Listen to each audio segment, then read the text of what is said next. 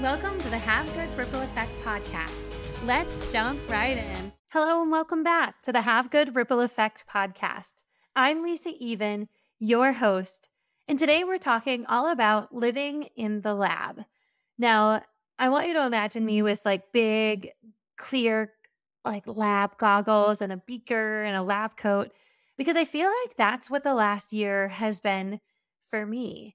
I gave myself permission at the beginning of last year to say, I am going to live in the lab. I'm going to run a set of experiments and I'm going to see what result I get. And it was things in my personal life and my professional life. I basically had a sheet of experiments that I wanted to run, one of which was to actually write a book. And in one of the episodes, one of our future episodes, I'll talk all about the process of how I actually wrote the book.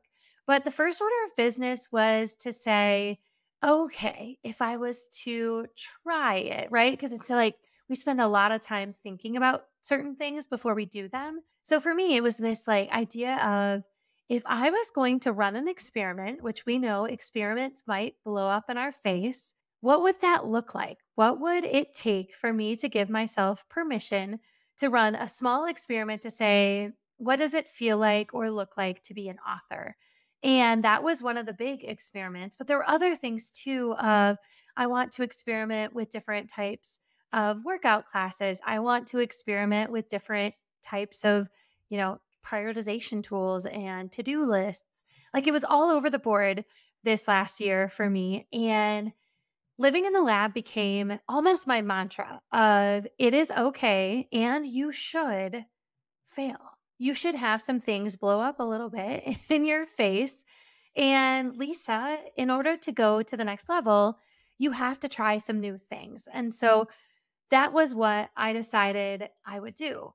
Now, you're probably thinking, okay, that feels a little bit scary. But for me, labeling something new with this idea that I was going to just do a small experiment, it meant that I wasn't a complete and total failure in all things. Now, growing up, there were certain things that I probably carried with me longer than I should have, thinking, well, I'm not great at that. And I'm not great at this. And so therefore, I'm not great. It's easy to sometimes say, like, okay, if this doesn't work, it's a knock on my entire identity. Now, if you live in a lab, you're going to run many experiments. And so if one blows up, it has nothing to do with the other. And for me, that's what I needed to hear. I needed to hear, okay, run an experiment in this corner of your life, see if it works, take what you like and leave the rest. So in 2023, I wrote a book called Joy is My Job. And I also started some new events. I'm testing out in 2024 this podcast thing, and you'll probably see like, yeah, there are some fails. There are some episodes that I maybe wasn't as eloquent or the topic wasn't as fleshed out. But for me, it's like saying, but that was a component that I tested to see if I actually liked it, right? It's not a forever thing. I may not always do a podcast. And if I want to take my book down from Amazon, I can. But what I'm finding is actually most of the experiments I'm running are good. Now, I want you to reflect just a little bit on if there's a dream in your pocket. And it could be a big dream or a small dream. But is there something that you have always wished you could do or have always wanted to do, but you've kind of said to yourself, like, either it's not the time, I'm busy, I have kids, I've got stress, I've got life, or maybe you're like, I don't even know where to begin. Where to begin? What does that look like for you? Because if I gave you a Post-it note and said, okay, fill that little baby up, fill that Post-it note, there are probably 2, 3, maybe 4 things on that list. What if I told you you won't actually completely fail at these things, but instead you're going to give yourself permission to live in the lab? Now, how does that feel? Does that feel easier? At least it did for me, because I thought, I'm so worried about failing that I'm not actually fulfilling on much. Now, there have been things like writing a book where I said to myself, okay, what will they say? What will people think and what will they say? And it's almost like an armor, it's like a coat of armor that I've put on And I have just come up with almost the phrase or the saying that I'm going to use back to someone if they say my book isn't good or this podcast isn't good. And here's what it is. And this is one of the strategies I want to give you today. There's going to be two. This one's the first one. The first thing I'm going to say to someone, if they say, hey, your book wasn't very good, or that was, your podcast, ugh, like I had to quit listening because I didn't like it. I am going to say, thank you. Now tell me about you.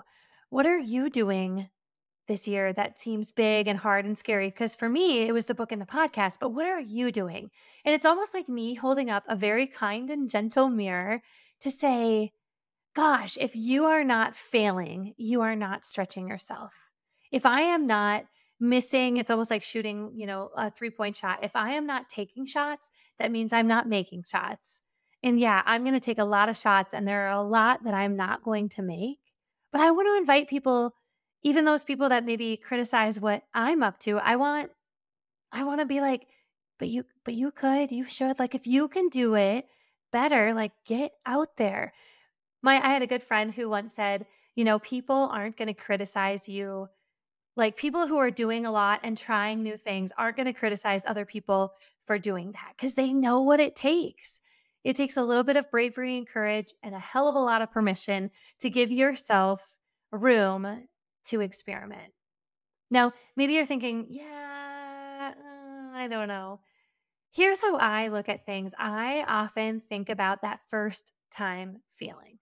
That first time feeling, which is usually even in this podcasting space, this is my first season. I'm like, oh gosh, I just feel a little stiff. I don't feel like I'm the courageous and brave Lisa that I could be. But I'm giving myself time to think, okay, I want to be in that first time feeling. What does it first feel like when you start putting in those those reps, those repetitive movements of like shooting a free throw or kicking a soccer goal? Like the first time you do it, it feels weird. But after you've done it 100 times, it just feels like old hat. You've done it forever. And so I invite you to consider that you will have some first time feelings when you do something new, but that's normal. Now, I often check myself with what is the story that I'm telling myself? What is the story that I'm telling myself of, before I go out and do anything? Well, no one will like it. They're going to probably say this or that. And it's almost like I'm making up a story before the story even unfolds. And so oftentimes I'll write that down and I'll just almost put it in like a file folder because it's like, hi, I need to get that story that I'm telling myself out of my brain and onto paper so that I can ignore it and give myself permission to live in the lab. Now, if you're thinking, Lisa, I've got a dream and I get the idea of giving myself permission, but I don't even know where to start. My advice to you, and this is the second strategy today, is to just start making a list of what are some of the things that you would need in order to make it happen. And that's what I did for podcasting. I made a list. I was like, okay, I don't actually know what goes into it, really, but I know that I would need a better microphone. I would need someone to help me think about how to structure the episodes. I have like a little cheat sheet off to the side that you can't see, and hopefully you can't see me like peeking at it every once in a while. But I needed someone to help me think about, what do I say at the beginning? Like, hi, I'm Lisa Even. Right? I needed someone to help me like craft that. And I will probably need somebody to help me think through, like, how do I end an episode? And I just jotted those down.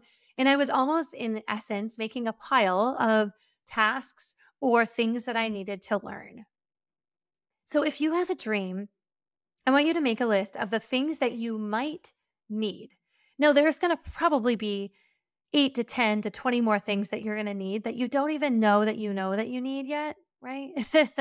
When I started thinking about podcasting, I was like, okay, I have a microphone, I'm ready. And then I'm like, how do I do it? And so I wrote down, I need to find someone who can teach me. And I've actually got on a number of podcasts as guests. And at the end, after you interview a guest, usually like they hit the stop recording. And then I'll be like, okay, tell me about how it felt to do your first episodes. Like, what's your best advice?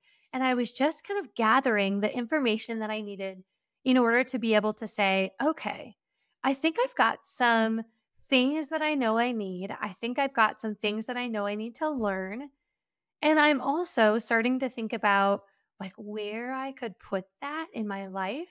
Because that's really what it is you saying, okay, what is it? How is it? Why is it? When is it? And then kind of starting to take that first step. So if you've got a dream, get that list of what you might need to make it happen.